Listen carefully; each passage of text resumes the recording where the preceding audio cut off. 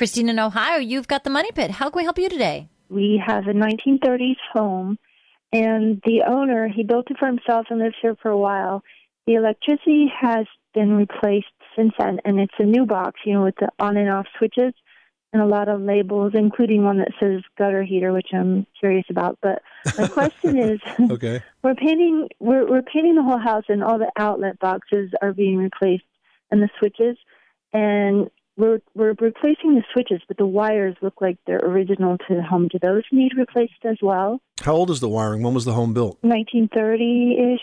Is it knob and tube wiring? Do you know what that is? Well, I thought that meant what was in the box, so I guess I do not, because the box in the basement is just the switches. The panel may have been fuses and then upgraded to circuit breakers, but what you're concerned about is the wiring in the wall. I'll say this. If it's knob and tube wiring, which is the original form of central wiring that was added to homes around that time, by the way, that type of wiring has to be replaced because it's not grounded and it's not groundable. If it's really any other type of wiring, and as long as it's wired correctly and your electrician can check all that, then you could probably keep it.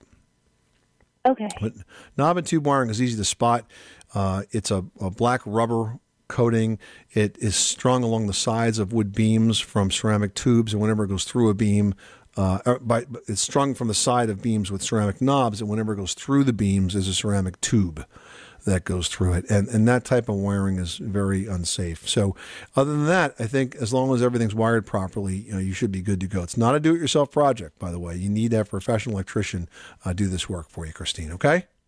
Is it possible that the wiring, because I didn't see anything that looked like what you're describing, but I don't see how they could have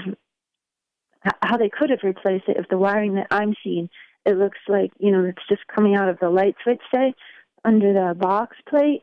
It's got like a cloth. You should not be doing this work yourself, Christine. This is not a difficult thing to assess for a professional electrician. There are a lot of places aside from inside those boxes where you can see the type of wiring. Any exposed framing in the attic or basement, for example, you'll see this wiring. Okay? Thanks so much. We'd love to tell you to do it yourself. This is what I'm telling you. Don't do it yourself. Okay? All right.